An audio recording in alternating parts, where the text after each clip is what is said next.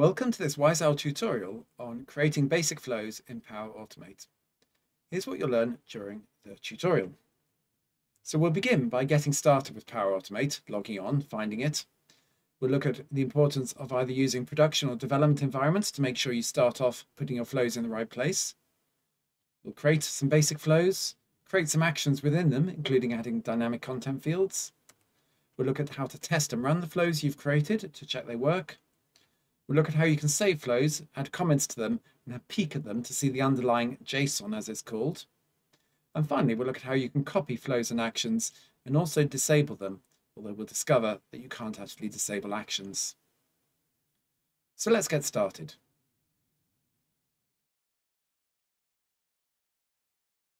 The way I always choose to access Power Automate is by typing office.com, and that will take me to the 365 screen.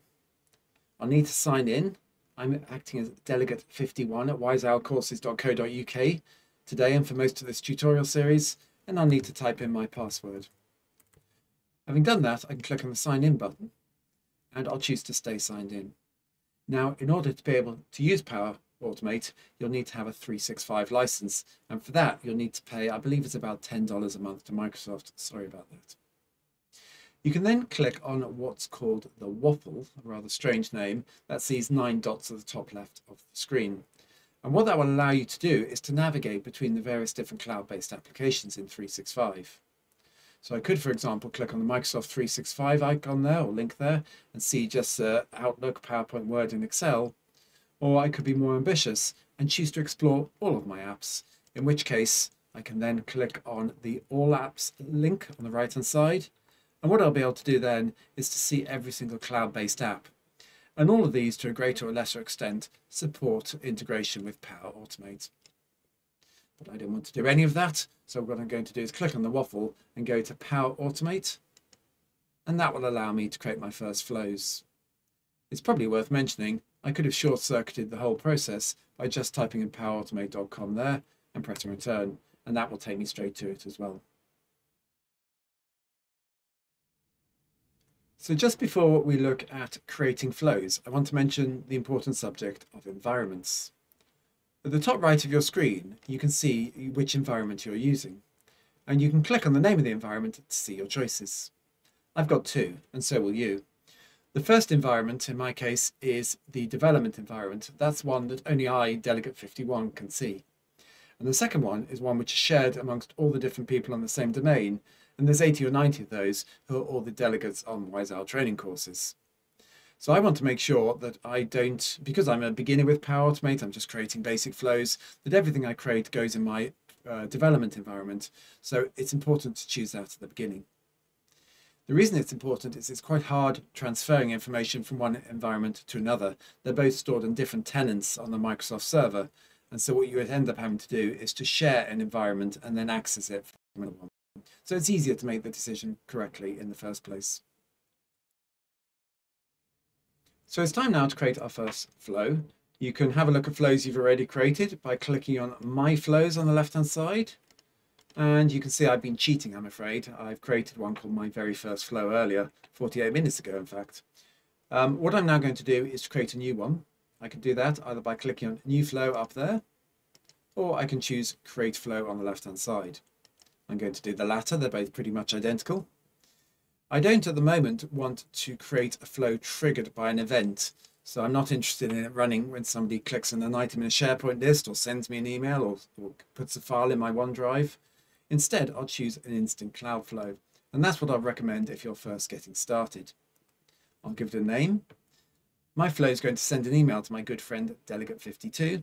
So that's what I'm going to use as my flow name.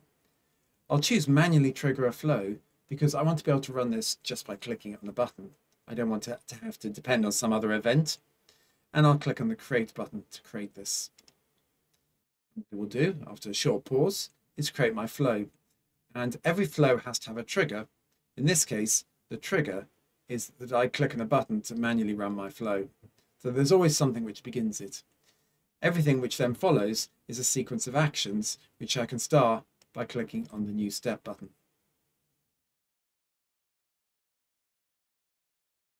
So to add a step or an action, I can click on the New Step button, obviously, and I can choose what I want to do. I can either choose one of the existing libraries of actions, and there are many of them, or, probably better, I can just type in what I want to do. So I want to send an email, so I'll type in send email, and what it will do is come up with a list of the possible actions meeting that criteria. You need to choose quite carefully. Some of these can look very similar to each other. What I want to do is to send an email using my Excel, or rather Office 365 Outlook.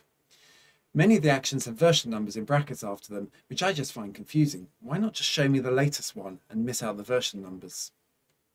If you want to see more on an action, you can click on the information symbol to the right-hand side, and then you can click on Learn More, and it will take you to a separate web page showing you all the parameters that this action takes.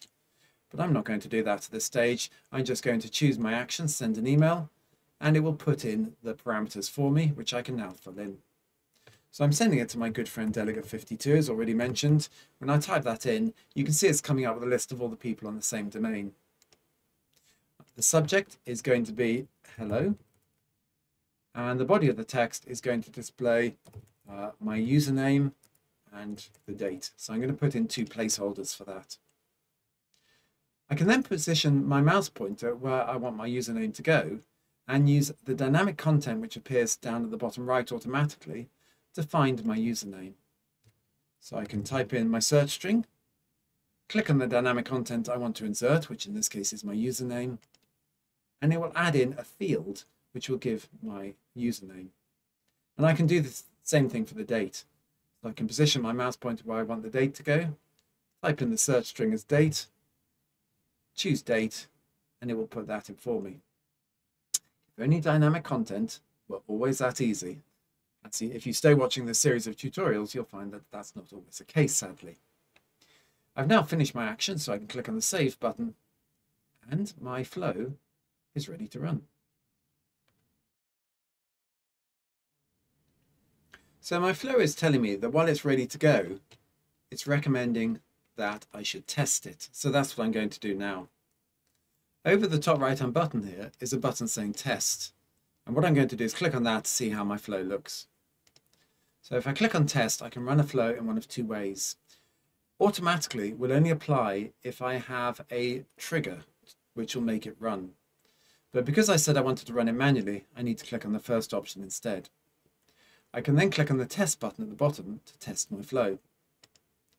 What it will then do is analyze all the connections and all the permissions my flow needs in order to be able to run. And you can see there's only one of them. I'm trying to use Outlook, and it tells me my permissions and gives me a green tick to show that I'm okay to go. If there aren't green ticks all the way down, you need to set permissions. I can now click on the continue button. And what I always make the mistake of doing now is thinking that's running my flow. It's not. It's taking me to the next stage where I can then click on the button yet again and actually run my flow. So you can see it says my flow run has successfully started. I actually think it's probably successfully finished as well if I click on done. And you can see I've got green ticks next to each of my actions. So what I now want to do is see whether my flow has worked. What I've magically done is to create a separate tab for Delegate52. And you can see there is my email. And sure enough, it contains my username and it contains today's date, 21st of August 2023 in international format. So that's good. My flow worked. I've tested it. I could, if I like, run it again. I could click on this button to go back to my flow. When I do that, you can see that it highlights all the times I've run my flow at the bottom down here. So you can see a history of all the runs. Now what I can do is click on the edit button, which takes me back into my flow. I never quite see why it doesn't take you straight to that. And I click on the test button again. Now at this point, I've got 2 options. I can either run it manually a second time, or I can click on automatically with a recently used trigger. What that will do is list all the previous occasions on which I've run my flow. So what I could do is run the previous occasion under identical circumstances, and it will actually give me identical results. So if I click on the test button, it's already validated the permissions, it will send the email, and if I go over to my friend Delegate51's email, you can see they've got a second copy of the same email. So that's how you can run flows. So what I'm going to do now is to make a small change. I'm going to change the subject of my email to hello space 52, and then I'm going to attempt to list my flows on the left-hand side. Now, when I do that, it will ask me, do you want to lose all the changes you've made since your last save? I don't, so I'll choose cancel to avoid leaving the page, then click on the save button to save that. Then I can click on my flows and it will have saved the change not only to that action, but to the entire flow. I then want to comment my flow to make it easier to read. So what I'm going to do is go to my flow, click on the edit button to go into editing it, and then I will comment it and then add a notation to it. So to comment it, you can click on the three dots to the right of any action and you can choose to create a new comment. So this will start the flow, will be a reasonable comment to add in, and I can click on the rather surprising play button, which actually saves it. Comments are used primarily to send information to other people who may be using your flow to explain what it does.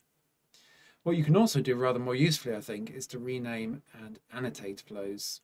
So for my second action saying send an email v2, what I could do is click on the three dots and choose to rename it. So I'll choose to say send email to 52 and then press return. And then what I can also do is click on the three dots and choose to add a notate or an annotation to it.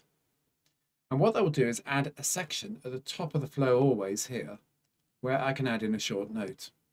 So what my short note is going to say is send email with username and date. And then when I finish that, I can click on save. And you can see the annotation appears at the top. I personally think they could have made this clearer to read. It's not obvious that that's an annotation and it doesn't really stand out, but it's still a useful feature. The other thing I was going to show you in this section is that you can peek at an action. And what does that mean? You can click on the three dots again and choose to peek code. And welcome to the real world of Power Automate. Everything in Power Automate is stored as JSON, JavaScript Object Notation files, which looks like this. I would love to be able to stand here or sit here and tell you that you never need to understand this and it's all hidden away from you. Sadly, that's not true.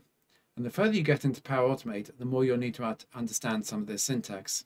And that's probably my biggest gripe about Power Automate, that it's not quite as easy to use as it perhaps should be.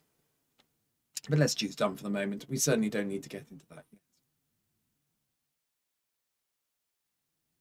So what we're going to do now is look just towards the end of this topic at copying and disabling flows and actions.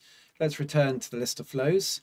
If you want to disable a flow, so you don't want it to be possible to run it, you can just click on the three dots to the right of the flow and you can choose to turn it off. And when you do that, you can see that the play button in a second will vanish. I have to move my mouse over to see that, or at least be disabled. I can no longer run that flow. I can turn it back on again by choosing turn on. If I want to copy a flow, there's no option to copy it, but what I can do instead is to save it with a different name. So if I call this copy of send an email to my good friend 52 and choose save, you can see it will create a copy of the same flow, which I can then edit independently. And one other thing it does is automatically disables that, it turns it off, to avoid me accidentally creating a copy of a flow and then running it when I didn't intend to.